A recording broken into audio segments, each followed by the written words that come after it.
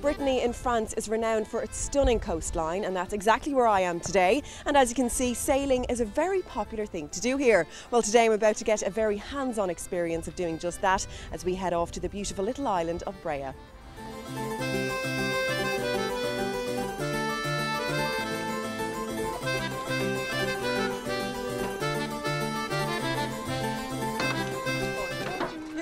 Welcome on board. Thank you. Merci.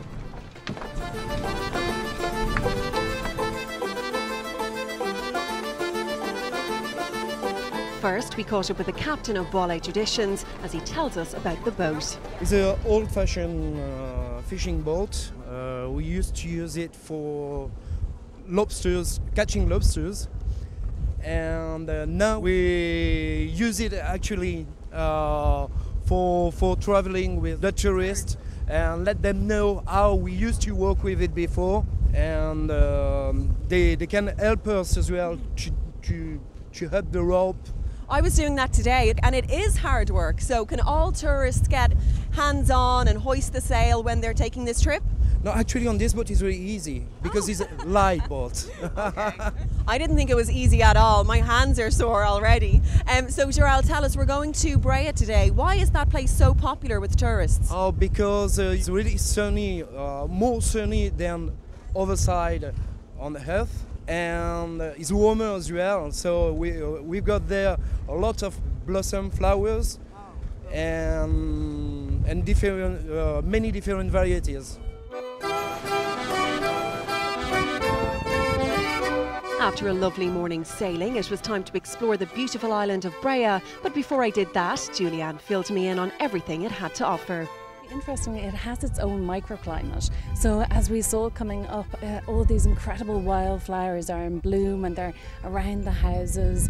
It really is one of the most idyllic islands I think I've ever been on. Really, really beautiful. And behind us there you'll see the watermill, and then literally in front of us is the 19th century church. It is really stunning. So I mean, there's lots to do. If you like walking, you can just simply come here and wander around the island. It's a beautiful day trip.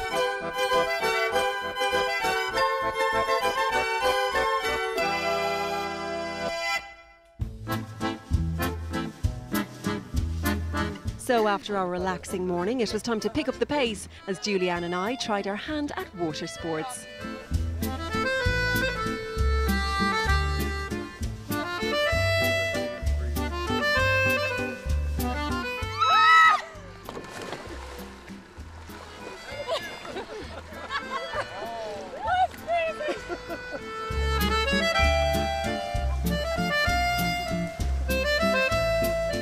So Peter, we're just in from the water and clearly I have fallen in as I'm soaking wet. We did paddle boarding and Hawaiian Pirogue. Can you explain what Hawaiian Pirogue is? It's a different way to discover the landscape. It's a big boat. Here we can go 4 per pirogue. It's very easy, family, group, beginners.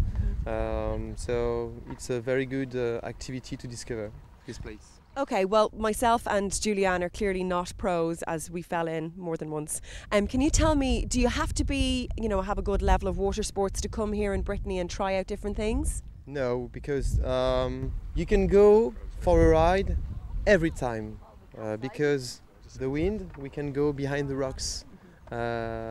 So we can go everywhere and every time with a lot of wind. Today there is a lot of wind. And it was the paradise behind. So it's very, very, very good for beginners. So anyone can try it? Anyone who comes on holiday to Brittany can try the different things. Is Brittany a place for water sports in particular?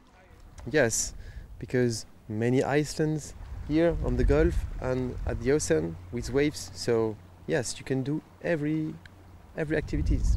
So today we did paddle boarding and Hawaiian Pirogue, as I said. What else do you have on offer here? Oh, you can do kayaking. You can do kayaking on the waves. You can do rafting. So you've seen lots of people come here and try different types of water sports. How bad were me and Julianne? Oh, good, very good. Because after 5 minutes, you stay, relax, then you move. No problem. Really. And then we fell in. Yeah, really.